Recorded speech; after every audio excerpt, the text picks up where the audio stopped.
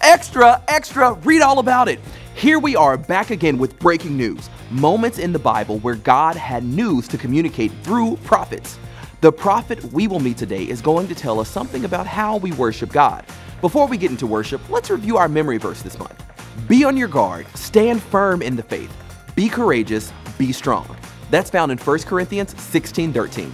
Got it memorized? Well, let's say it one more time. Be on your guard, stand firm in the faith, be courageous, be strong. 1 Corinthians 16:13. You got it?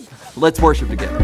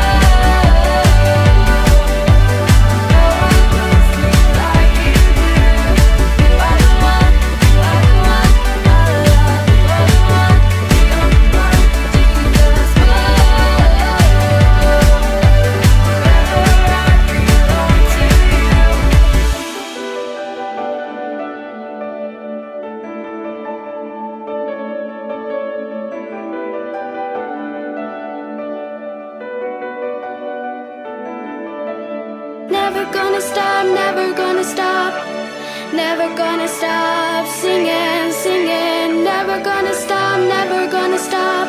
My heart is yours forever, forever. Never gonna stop, never gonna stop, never gonna stop singing, singing. Never gonna stop, never gonna stop.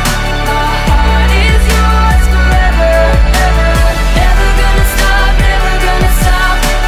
Never gonna stop singing, singing. Never gonna stop, never gonna stop. My heart is yours forever, ever. Whoa, forever I belong to you. Whoa, no one loves me like you do. You are the one, you are the one I love. You are the one, the only one, Jesus. Whoa, forever I belong to you. Whoa, forever I belong to you. Whoa, no one loves me like you do.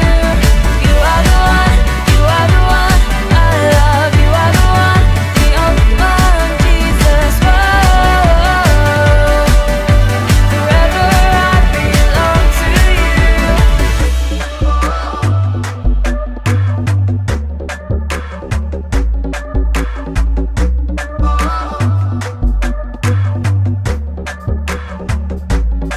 Today we're going to talk about how our actions and words sometimes don't match. Let's take a look at this fun little test that shows words that don't do what they should.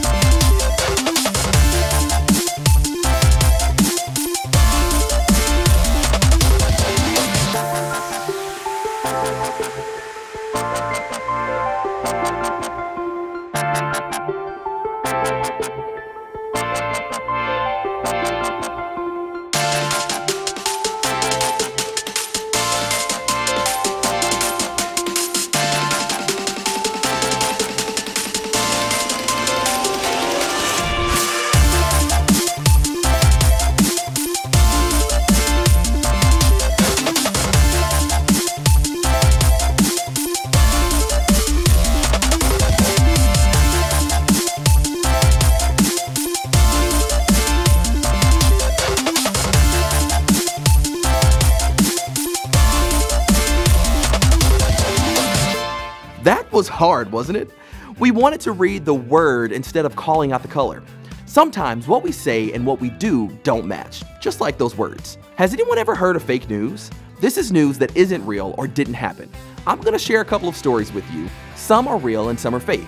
You have to spot the difference. If you think it's real, give a thumbs up. If you think it's fake, give a thumbs down. Okay, here's the first one. A chihuahua that can't walk befriends a bird that can't fly. Do you think that's real or do you think it's fake? You would be surprised to know that that is a real story. Okay, here's another one. A 12-year-old dog graduates from college. What do you think about that one? I don't know about you, but it smells a little fishy to me. Well, that is a big old fake story right there. All right, here's the next one. A man was arrested for using his phone while riding a horse. What do you think about that one? Have you ever ridden a horse? Well, if you have, don't use your phone because that is a very real story. Cold weather in Florida could really cause iguanas to fall from trees. Well, I don't take a lot of trips to Florida, but I will be looking out for that because that is a real story. Okay, here's the last one. A 10-month-old baby becomes the first ever county sheriff. What do you think about that one?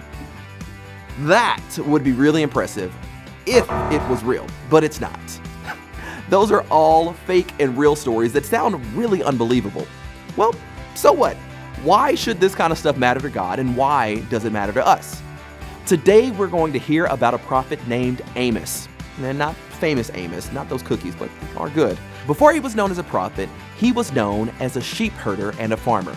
He was in a place called Judah, but preached in a place called Israel. Just like the prophet Micah we heard about last time, Amos had some breaking news for everyone.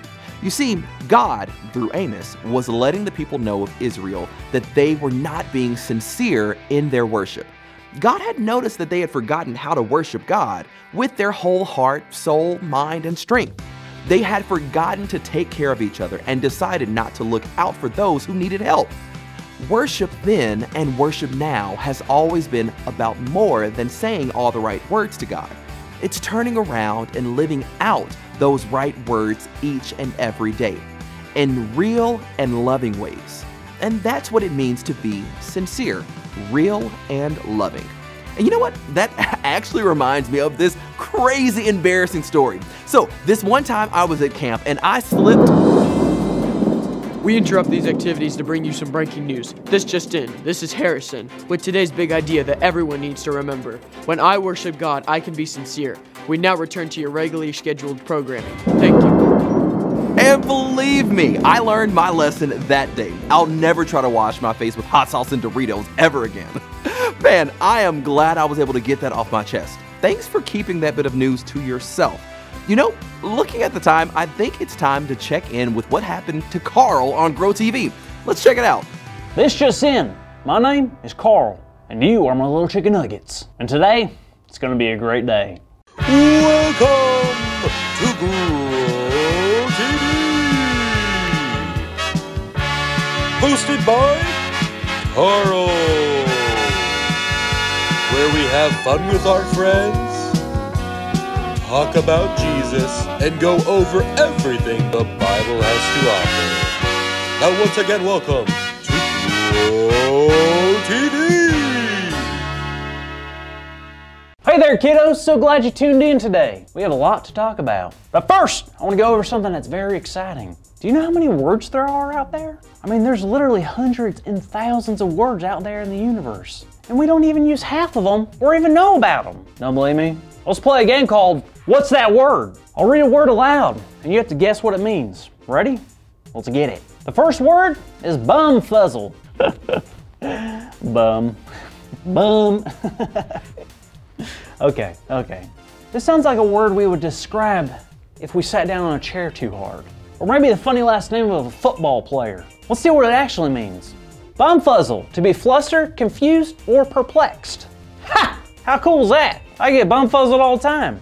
Our next word is gardyloo. Man, that's a fun one. If I were to guess what this word was, I would say it's either a city in England, the feeling you get when you're picked first in a game, or the name of a group of flamingos. Let's see what Gardyloo actually means. Gardyloo is a Scottish phrase one would yell out the window before throwing their old slop out. Could you imagine just walking down the road and all of a sudden you hear, Gardyloo, and you look up and you see 4-week-old haggis and mashed potatoes. Gardyloo is a Scottish phrase one would yell out the window. All right, before throwing their old slop out. This word isn't as funny. What? I read it this morning and it drove me crazy trying to figure out what it meant. The word is sincere. Sincere. Now when I first read it, I jumped back in my chair because I figured it had to be a bad word, considering the word starts off with the word sin. You see, I don't know if this word is a good word, a bad word, or a funny word like bumfuzzle. I just don't know. Hey, Carl. Hey, Cassie. How's it going? Pretty good. What are y'all up to? Well, we're trying to figure out what this word means. What word is that? Sincere, because I'm 130% certain that it is a bad word. I can assure you it's not. Cassie, it has the word sin in it. How do you explain that? Well, I guess I can't, but the word means to be honest and genuine. Could you use that in a sentence? All right. When Amos was talking in Amos chapter 5... Oh, I still don't get it.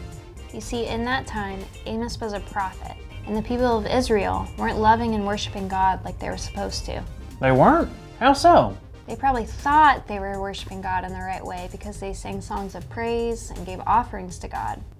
Is that not worship? I mean, of course that's not. Why don't you go ahead and explain to everybody why that would not be worship per se? Well, it is worship, but in their case, it wasn't real. The people in Amos's day would worship God and say how much they love God, but then their lives didn't show that they love God at all. Oh, I see what you mean. Because worship isn't about what we just say, it's about what we do. Yeah, exactly. When we say we love God in our worship, we have to back that up with our actions. That includes being kind to others and generally trying our best to live in a way that pleases God. Wow, so worship isn't just about what we do at church. It's about how we live our lives? Yep, and that's where the word sincere comes in. We show that we're sincere when what we say matches what we do. Being sincere sounds awesome. I'm gonna try to be more sincere with everyone. But the most important thing is, when I worship God, I can be sincere. Hey Carl, that's our big idea. This just in, that's our big idea. Today's big idea is, when I worship God, I can be sincere. So let's say it all out loud on the count of 3. Ready? 1, 2, 3. When I worship God, I can be sincere. Yeah. Whoa, I can be sincere. And so can you. And Cassie, too. Sincere. Well, thanks for the help today, Cassie. no problem. I love having the chance to hang out with my favorite flibbertigibbet. Excuse me? You've never heard that word before? No, that's not a word, is it? It can't be. Is it? Flibbertigibbet? Flibbertigibbet? Flibbertigibbet? Thanks for watching, kids. See you next week. Flubbertubby cuppet. Thank you for watching, and tune in next week for a new episode of Bro TV. Have you ever pretended to like something but you really didn't? Or have you ever said or done something but then quickly changed your behavior when a parent or another grown-up walked by? You know, it's fairly easy to act nice, right? But it's a whole different thing to actually be kind and caring. This is what Amos was talking about. When we pretend to be a certain way just so we won't get in trouble or so we can get compliments, that is not sincere. Remember, when I worship God, I can be sincere. When you pour food coloring into a bottle of water, it completely takes over the way the water looks. Check this out. You see, no matter which way you turn the bottle, it's the same color all the way through. This is what our worship to God must be like. We need to allow God to take over all of us, and how we treat others is part of who we are too. You see, our worship can't just be halfway or even most of the way. We can't just do good things some of the time or only love certain people. We have to worship God with all that we have and in all that we do. And even though we're not perfect, this is what we're aiming for. The goal is 100%. Remember, when I worship God, I can be sincere. And since we're talking about breaking news this month, there is one fact about breaking news we must remember. No one ever seems to know when that news is going to happen. Did you know that Jesus' return is a lot like breaking news? We don't know when it's going to happen. So, what does that have to do with our worship? You see, we don't want to be like the 5 women in the story who were not prepared for the bridegroom return. When Jesus returns someday, we want to have decided to follow Jesus already. While we wait for Jesus' return, we should practice worship by living a life that honors God. We practice that in the way we live, the way we talk, the way we think, and when we choose to be sincere in all of those things. Remember, when I worship God, I can be sincere. Well, now what? What does God want us to do about the things that we just learned? Well, how will you be sincere when you choose to worship this week? Will you choose to be kind? Will you help someone in need? Maybe someone needs help with a chore, or maybe someone you know needs a kind word. Think of a way that you can be sincere in your worship this week and put it on a sticky note. Put it in front of you so that you will always see it. You can either write it out or maybe even just draw a picture. Let's pray. God, thank you for your words that you gave the prophet Amos and for showing us that our worship must be sincere.